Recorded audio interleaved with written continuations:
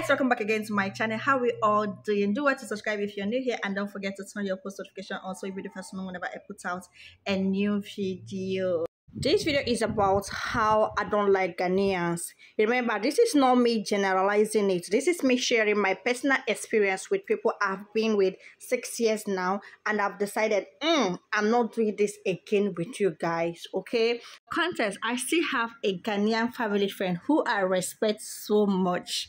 He's my husband's friend and we are so cool. Okay, so that aside, let's dive into why I don't like few of them I have dealt with and why I don't think it's necessary to have any female Ghanaian friend anymore.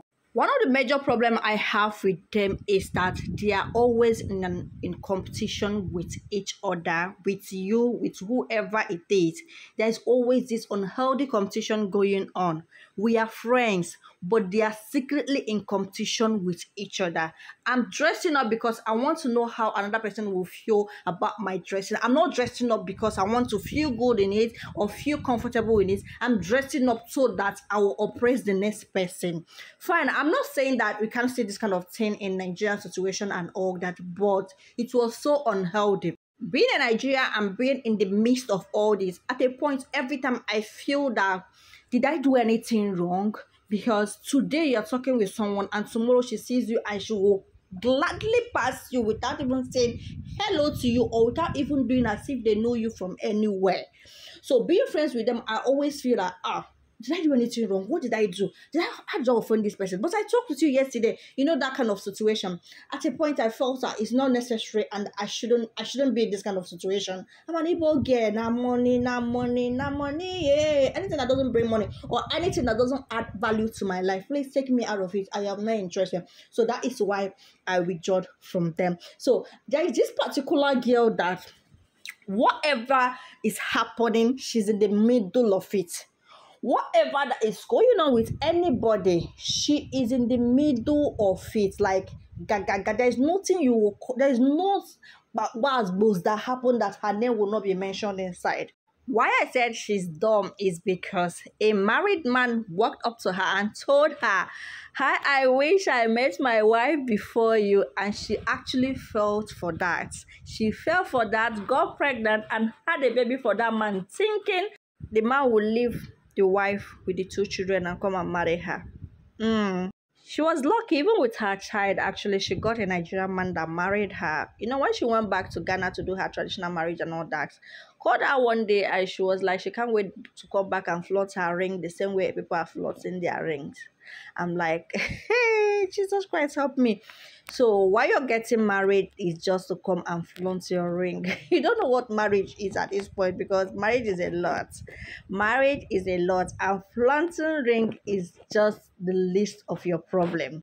Another thing I notice about them is that Ghanaians don't take responsibility of their wrongdoings. They also try to blame Nigerians for everything that happens to them. Personal experience, yeah. This Ghanaian guy that used to be close to us will always come to us and be telling us things and be saying, this Nigerian, this Nigerian, this Nigerian, this Nigerian is this one, wicked Nigerians, wicked Nigerians. I'm like, is this guy okay? Are you okay? Do you know that I'm a Nigerian also? Like, do you actually remember that you are talking to a Nigerian? So I thought about it. I'm like, so whenever you are not in their midst and they are in their group, Ghanaian group, this is how they refer to us. This is the kind of names they call us. This is kind of things they do. Because how do you forget that you are talking to a Nigerian at this point and you're saying Nigerian people are stupid, Nigerian people are this, Nigerian people are this, Nigerian people are this? And come to think of it, everything you're saying while I'm looking at it and listening to you, everything is actually your fault. How do you stay and your car paper expired and you cannot go and renew it, and police catches you, you're blaming Nigerians? How is that a Nigerian problem now? How is that a Nigerian problem now? Also, a Ghanaian guy was having issue with the wife. Remember, both of them are Ghanaians, and the lady was like, she's not marrying again and all that. So she left the guy and went to go and date a Nigerian man who is also married with 2 wives. So she's like a side chick to a man that have 2 wives. So she said she's ready to marry as third wife at that point. And the guy was so angry with this Nigerian guy. Look, I'm not saying that what the Nigerian guy did is right. No, you also know they are family friends. No, these people used to visit each other and all that. They are family friends. So whatever he did is also wrong, but what she did is also wrong. So I expected him to blame the 2 of them. But at this point, he's not blaming the wife for anything. He's Nigerian guy. That Nigerian guy. That Nigerian guy. That Nigerian guy. I'm like, do you actually know that it's your wife that left you and went to date this guy?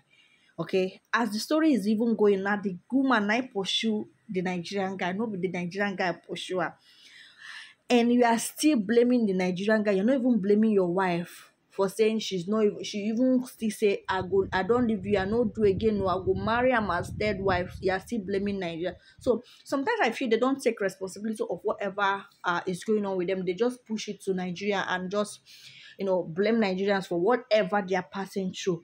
This is my personal experience I've had with them, and I've come to conclusion that maybe being friend with Ghanaians is not my portion.